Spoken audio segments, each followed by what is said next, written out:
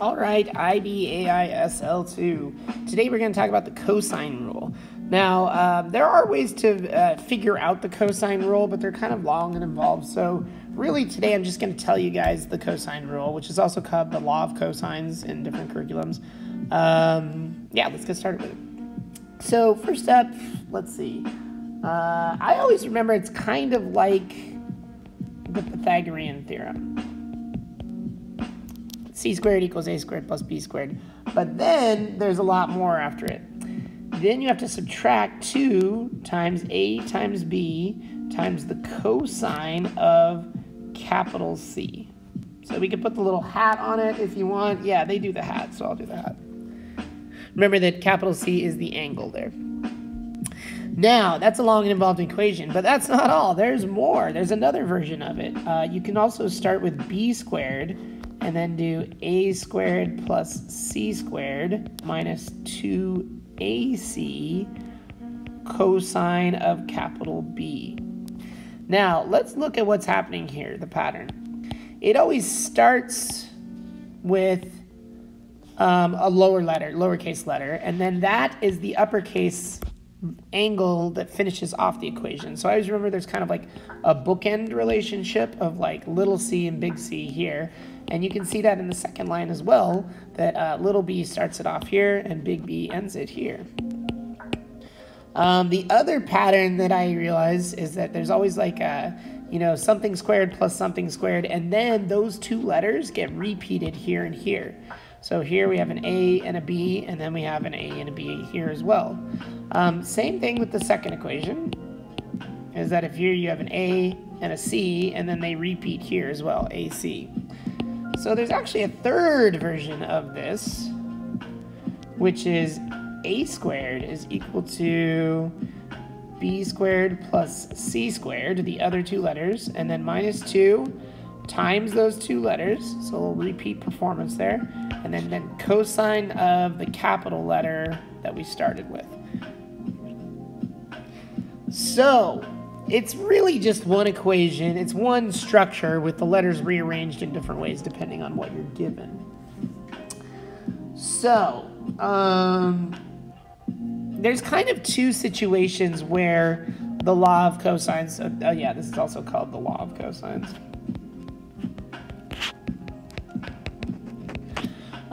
There's two situations where you would use the law of cosines instead of the law of sines.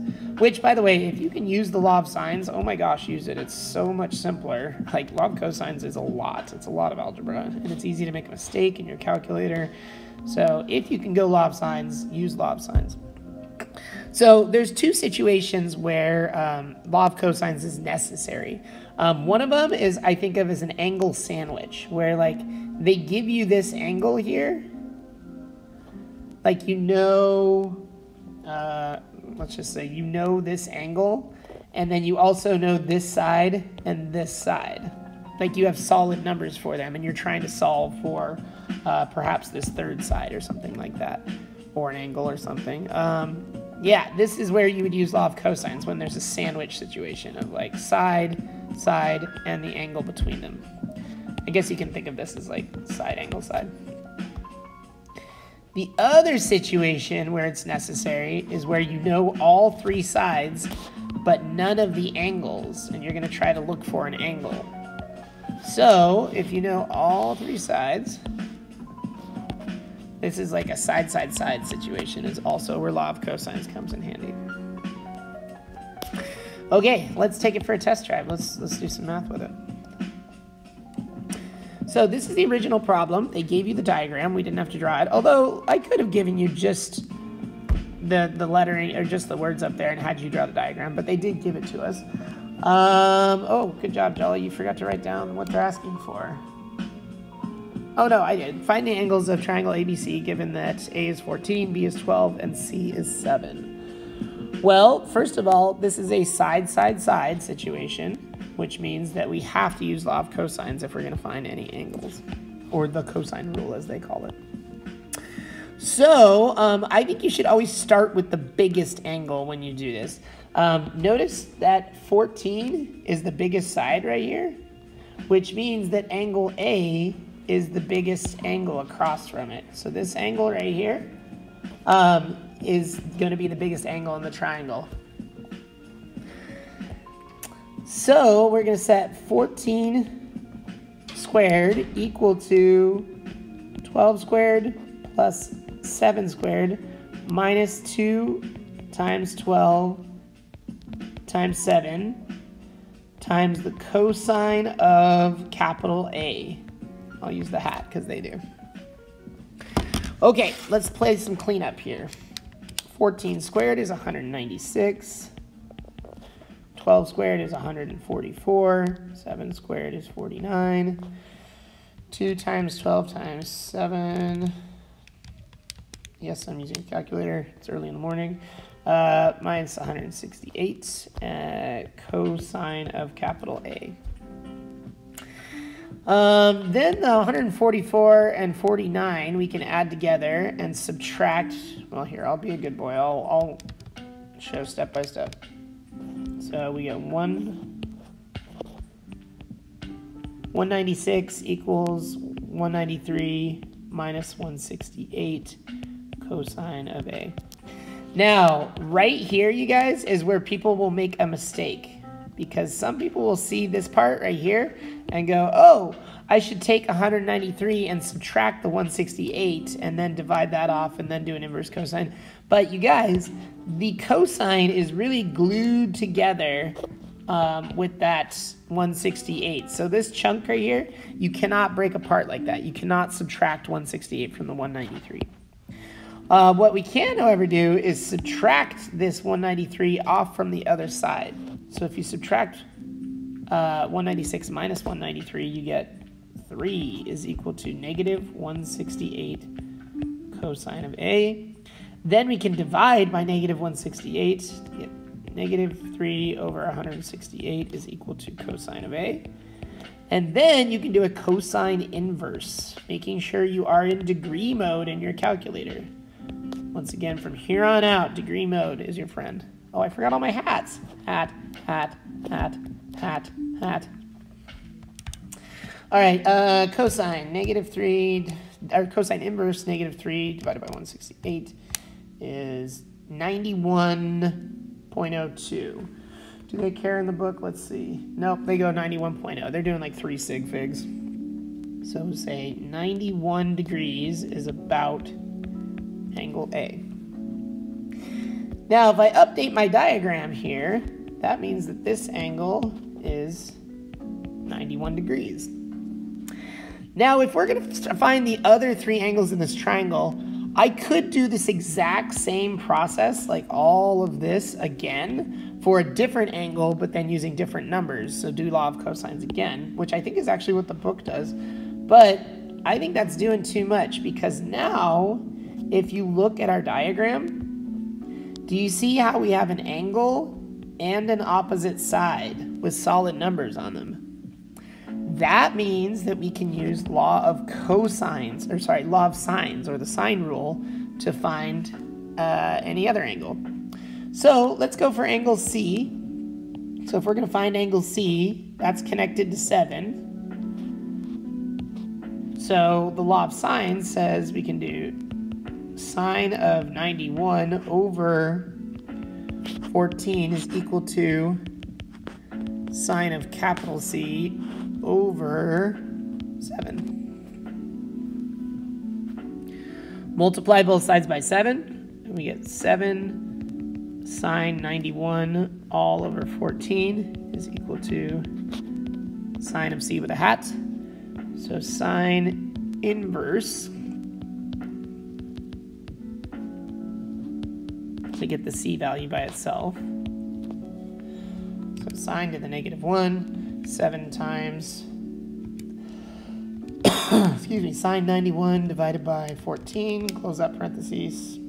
It's about 30 degrees. It's like 29.995, but to 3 sig figs, it's about 30 degrees. Now, if I update my diagram, let's get rid of some of this. That means that we just found C, and this is 30 degrees. Now, we could use law of sines or law of cosines to find angle B, but you know what? Once we have two angles in a triangle, so we know the 30, we know the 91, can't we find this guy just by subtracting from 180? I think so. So let's, another color, angle B is going to be equal to 180 minus 30 plus 91. So 180, take away 30, take away 91. That leaves us with 59. So here's our answers. That's equal to B. A is 91. C is 30. B is 59. Next one. Find the length of the lake CB given the distances AB equals 290, AC is 225, and angle A is 72. They did provide a diagram with this one, so we're just going to run with it. Although, once again, I think you could have drawn that picture and it would have been fine. This is your classic angle sandwich. Look, side, angle smushed between the two sides. So, if I'm going to try to find CB, yeah, let's go, CB squared is going to be 225 squared plus 290 squared minus 2 times 225 times 290 times the cosine of 72. That's the angle between them. This situation is actually way better than the last problem we did because you don't really have to do much algebra because this whole side over here is just numbers. So it's just a calculator cruncher on that side. So 225 squared plus 290 squared minus 2 times 225 times 290 times cosine of 72.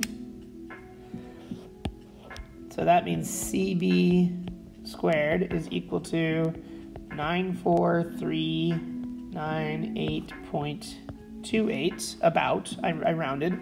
But then you just need to square root that number. So CB is about 307.24 meters. Does the book agree? They said 307 meters, but because they're doing 3 sig figs, but I like to do 2 decimal points. I guess I wasn't doing that on the problem before. Not very consistent, Jolly. Come test time, just always do 2 decimal points. Last example, towns A, B, and C form triangle ABC with the sides 8, 13, and then we have an angle between them of 50. Once again, I think this is better than the first problem because this is your good old angle sandwich. This one is there's not much crunching involved. We're going to find angle A and B. Okay, interesting. So to find angle A and B, I think first we should find this side of AB, and then once we do that, we can use law of sines and then just subtract from 180. I'll explain what I mean. First, let's find AB.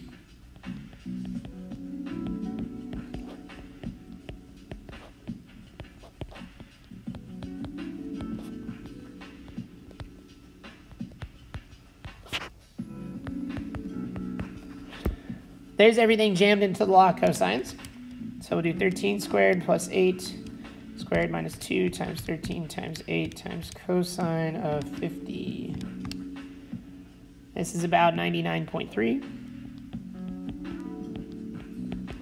Now, I'm going to keep that number on my calculator because I'm going to square root it, and I want everything to be as accurate as possible. When you square root that, you get 9.97. Which means if I update my picture, this side is 9.97. Now, I know the distance between A and B, but we need to find the angles A and B. Now that I found 9.97, I have a pair of angle and opposite side, which means law of sines time. Let's switch colors.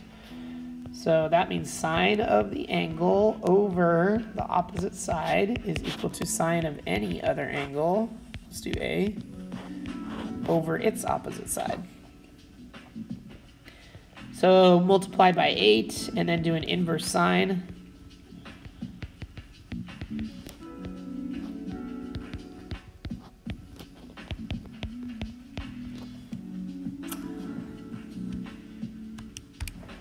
Make sure your calculator's in degree mode. H sine 50 divided by 9.97. 37.93.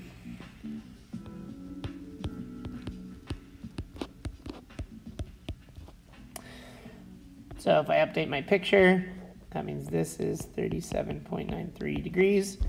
Then I have 2 angles out of the 3, so we can really just subtract from 180 to say that angle B is 180 minus 50 plus 37.93.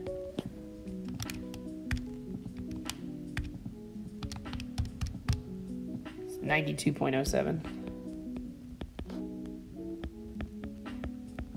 degrees.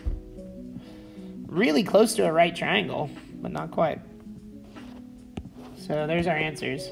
A is 37.93. B is 92.07. All right, guys, happy studying.